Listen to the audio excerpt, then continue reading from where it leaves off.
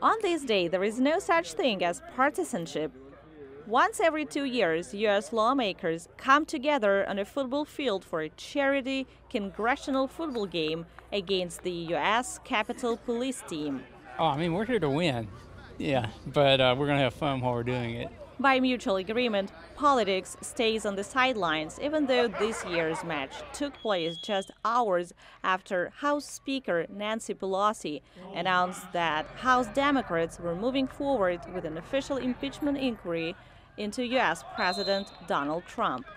This annual match first took place in 2005 when lawmakers' team Mean Machine and the Capitol Police, or the Guards, hit the gridiron to support the families of 2 slain police officers.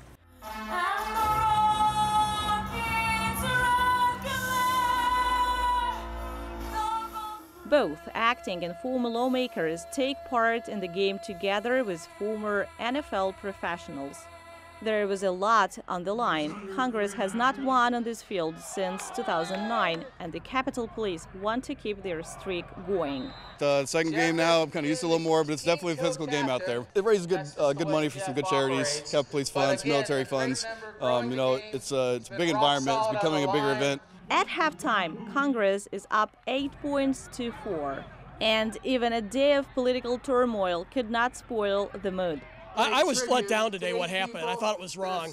But in the end, we got to work together where we can, and I think we got to get past this hate and vitriol, because our country needs the 2 parties to work together.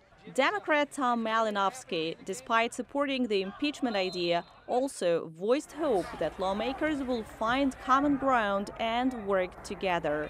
But we get some bipartisan work done, and these things help because we get to know each other better, we become friends. It's easier to find common ground on the other issues.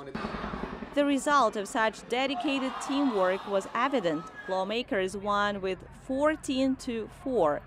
The funds raised during the game will be passed on to the families of policemen who die on duty, children of the military and low-income families. Daria Dieguts for VOA News, Washington.